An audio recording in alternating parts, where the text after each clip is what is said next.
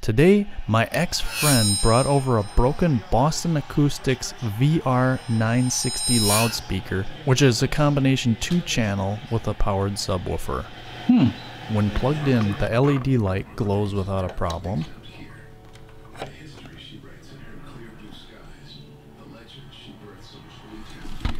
But after plugging in the subwoofer, nothing happens. However, the top speakers still work,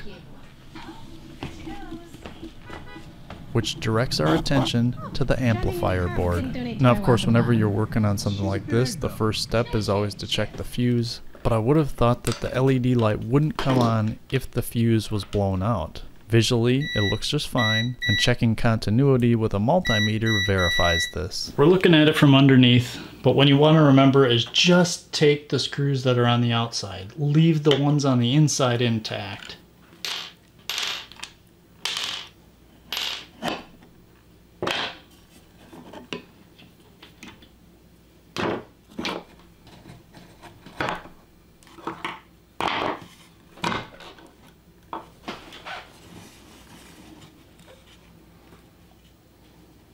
There's a couple things that could be going on. These caps tend to blow. They don't look visibly blown, but they're your larger filter caps. And there's also the 3 in the back. Those smaller ones will decide if the audio signal is loud enough that it should engage the subwoofer. Zeroed out. And with these being 1000 microfarad 63 volt capacitors, our value should be 0.05 or less, to ensure that we have a good capacitor. Way over, and less than 0.05. That one's still good. The telltale sign of a dying signal capacitor is generally a crackling noise, which, after some coaxing, the owner finally admitted.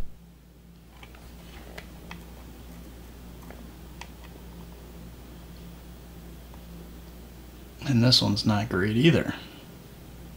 All above that 0.32 mark. So we'll take those out, replace them with some new ones. It does make me wonder, we got 4 blown capacitors out. What caused this? Caps are polarized, so I'm going to mark it on the board which one's negative. Let's gently remove the hot glue with the razor blade. This desoldering gun makes short work of capacitor removal.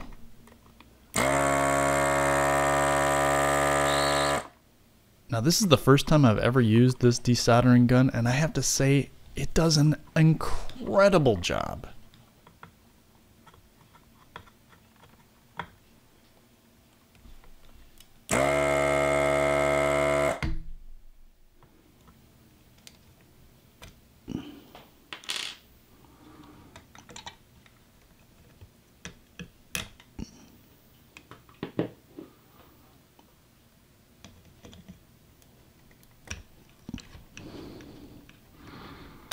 Alright, let's solder in those 3 new signal capacitors.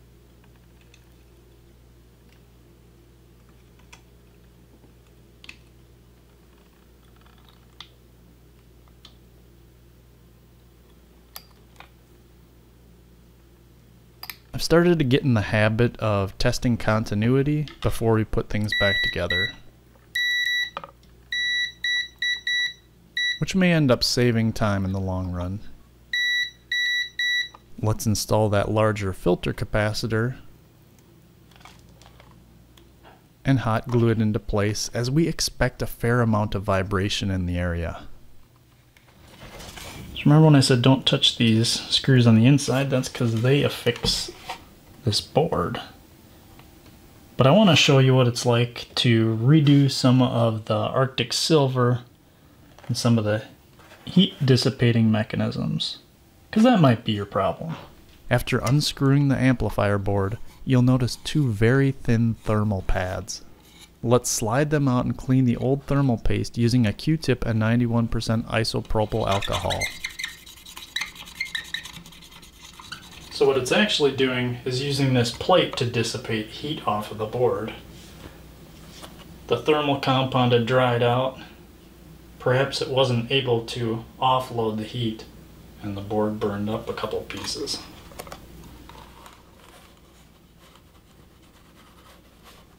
Then we can reapply a thin coat of high quality Arctic silver thermal compound onto the metal back and voltage regulators.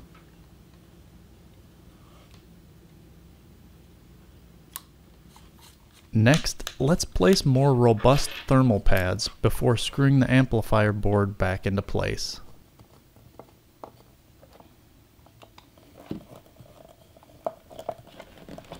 If you do these additional steps, your finished board should resemble something like this.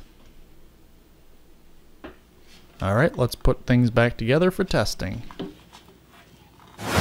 We got power.